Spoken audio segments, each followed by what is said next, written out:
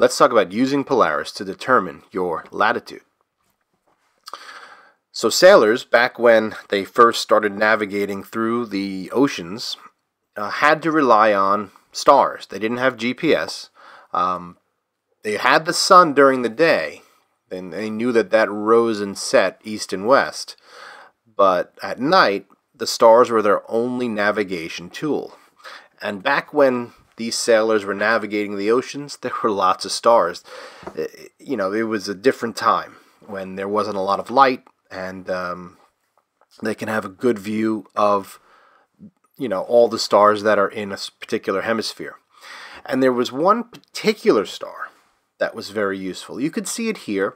This is the Big Dipper, available on almost any night if you know where to look. And the Big Dipper has a total of 7 stars that make up this constellation. And if you take the bottom 2 stars in this constellation, you draw a straight line, it points to a star called Polaris. And Polaris is the name of the star, but we know it as the North Star. And what's important about the North Star is that it's called a circumpolar star. And that name, circumpolar, literally means that other stars and celestial objects appear to rotate around it. The streaks you're looking at in this picture are stars that have been taken by a photograph that's, over time, every hour, taken pictures of the stars as they move.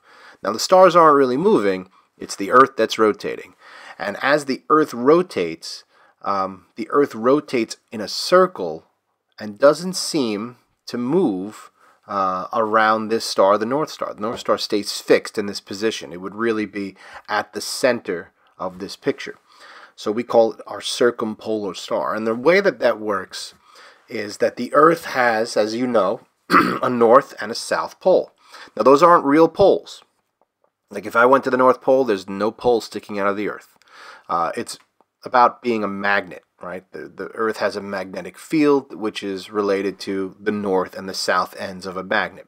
Anyway, if I were to draw a straight line up from our North Pole, it would reach Polaris. Now, Polaris is like 434 light years away. But that star, its position relative to our location in space, the Earth rotates around this star. In other words, as we turn, that star stays in a fixed position, but everything else seems to spin around it. And that's because Polaris is directly above the North Pole, and it's only visible to the northern hemisphere. And what sailors realized, and we now know, is that if you were looking at Polaris from the equator, there would be an angle at which Polaris was above the horizon, the surface of the Earth. That angle was measurable.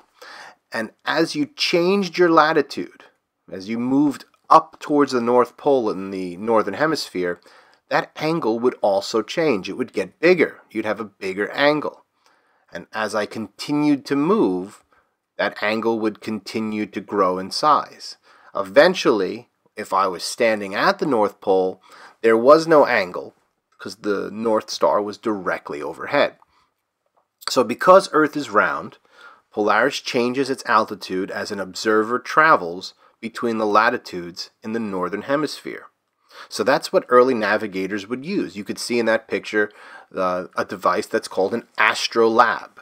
And an astrolabe would calculate your latitude based on the position of Polaris. And Polaris was one of the stars used.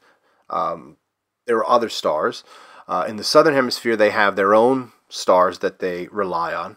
But again, as I said, the North Star Polaris is only visible in the northern hemisphere. So what this looks like is if I'm on any part of the northern hemisphere, so if I'm in the northern hemisphere and I'm at a low latitude like the equator, Polaris has a low altitude. But as I travel up to the higher latitudes, the altitude of Polaris also increases. Let me show you another example. So here I am, or here somebody is, not me, I wish it was me, standing on the beach at the equator, looking out over at the sea. And it's a night photograph, and I made Polaris look like a star. Stars really don't look like that. But anyway, you see how it's low in the sky? It has a low altitude. That's because my position in the northern hemisphere is the lowest I could possibly be. The lowest position, this is a little confusing, I can be in the northern hemisphere is at the equator. If I go a little bit below the equator, then I'm not in the northern hemisphere anymore. I'm in the southern hemisphere. So because of this, at the equator, which is a 0-degree latitude, Polaris has an altitude of 0 degrees. So its height above the horizon is right on the edge. It would be right at the edge of the horizon. And if I went to the North Pole, okay, and I stood there at night, I don't have a night photograph, but if I was there at night and I looked straight up, that's where the North Pole would be, because I am at the highest point in the northern hemisphere, which is 90 degrees north, and that would put North Star right above me. Has an altitude of 90 degrees, a right angle. So let's look at something familiar to us, New York, right? Where's the North Star for us in New York? Well, we have a latitude equal to 41 degrees, right? That's Great Neck, but New York City is a little bit lower, so it's about 40 degrees, right? So if it has a latitude of 40 degrees, then Polaris must have an altitude of 40 degrees. Notice, though, if my latitude is 40 degrees north, my altitude is just 40 degrees. When you're sharing your altitude, there are no directions associated with altitude, because altitude is height above sea level. There's no direction. Okay. All right. So just one more visual. If I'm standing at the equator, my latitude will increase as I travel towards the North Pole. As I get to the North Pole, the altitude of Polaris also increases. All right, let's take a look at a regions question. This one is saying that the observer is viewing Polaris that has an altitude of 20 degrees above the horizon. So the information that's being given to us is that Polaris has an altitude of 20 degrees. What's the latitude? Well, latitude matches altitude in the northern hemisphere for Polaris. So that must mean that this observer is standing at 20 degrees north. All right, so it's the same value, 20 degrees, just with the N attached to it, because latitude has a north or south unit. Let's take a look at another example. So here's an observer looking at Polaris, and Polaris has an altitude of 66.5 degrees. It looks tricky because they're giving you two numbers and a word called zenith. That's famous. That's trying to throw you off, but stick to what you know. The horizon is this line, the dotted line, and Polaris is 66.5 degrees up from that. So that must mean that the altitude of Polaris is 66.5 degrees, right? That's what we're being told. Now, what's the latitude? Again, the latitude matches the altitude.